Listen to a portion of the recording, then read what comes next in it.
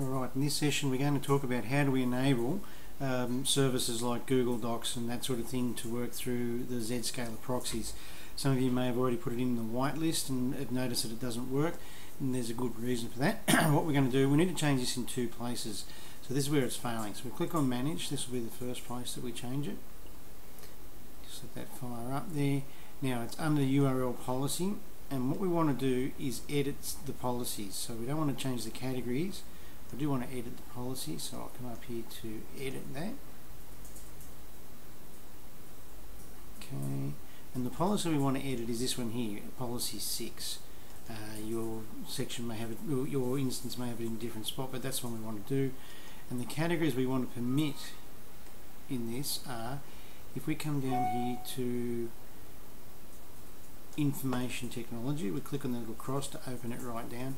You'll see there's two. There's one, file host and shareware download. They were not ticked, and that means that from a HTTP point of view that'll work, and that's probably what you want. It's probably what you'd expect on a site that was set up like that, but that's only the first place that we've got to change it. So what I'm going to do is just cancel that, because we know that that's now alright.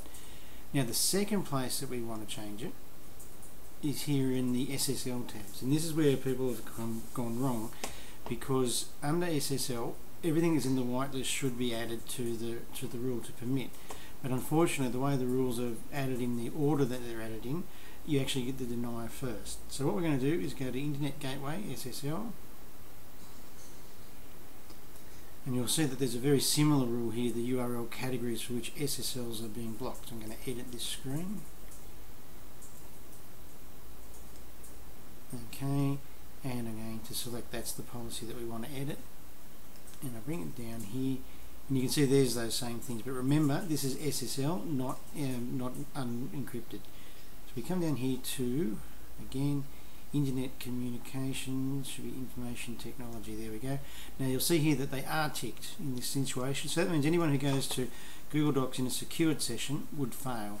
So what I'm going to do is untick both file host and shareware download. You need to untick both of those, and then you go done, and then it's all done there, and you can click on save. You have to click on save,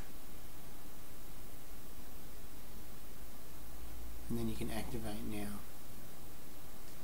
Okay, oops, let that go. So that's been done.